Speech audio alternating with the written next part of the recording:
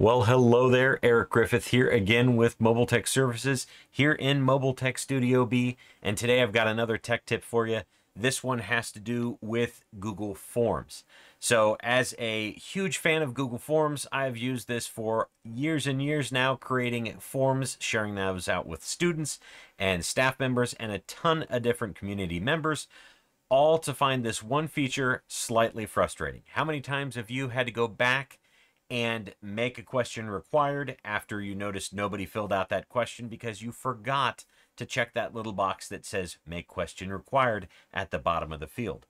This is so frustrating that when I found this tip, it came with a new category of tips for me. Tips called, once again, things that should have been brought to my attention yesterday.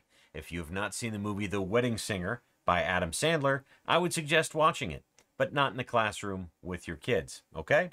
This tip is going to make all questions required going forward, right? So when you create a new quiz, it's going to make every question required. It does not make retroactive, or it does not retroactively make questions that you've created in previous quizzes required. This is just going to be a switch that you click and it fixes it going forward. So let's take a look at how to turn this option on inside your Google Forms. All right, you've got a brand new Google form opened up.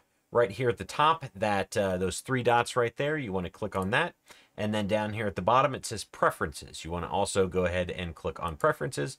Once we click Preferences, we've got this option right here that says Make Questions Required. If you click on this and hit Save, it doesn't turn that option on.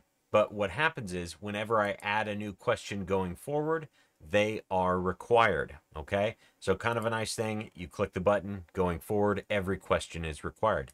In addition, if I quickly make a new Google form here, this then turns this on for every form going forward, right? So as I continue to add new options, that's on, all with that little setting right up here. So bonus tip, if we click this button up in the top corner, those three dots again, go back to Preferences, there's also the ability to change the default quiz point value.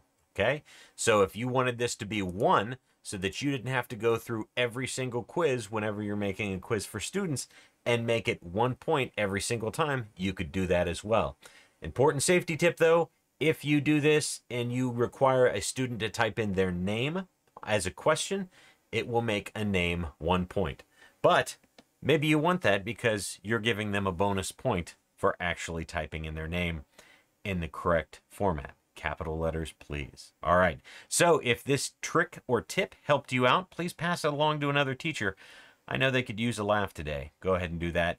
Give me a thumbs up and possibly a subscribe, and I hope you have a griftastic day.